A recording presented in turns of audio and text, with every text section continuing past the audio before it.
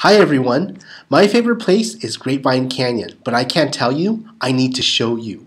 Grapevine Canyon is a little known place outside of Las Vegas, about a 1.5 hour drive each way, where you will see the largest petroglyph panels in all of southern Nevada. The petroglyphs may have been put there by ancestors of today's many Native American tribes, including the Paiute, the Mojave, the Chemehuevi, and the Shoshone, members of who still live in the region. Inside Grapevine Canyon, the weather changes.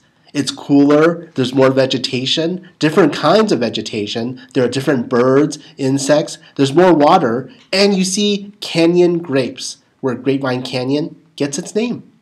You also see water coming out of a rock. My last time there, a friend helped me discover hidden petroglyphs on a rock that you could get to by climbing.